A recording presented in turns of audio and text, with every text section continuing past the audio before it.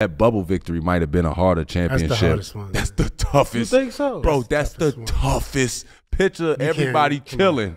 We've been chilling for 2 months thinking we done for the year. Everybody got time to get out of shape, and they had an older team.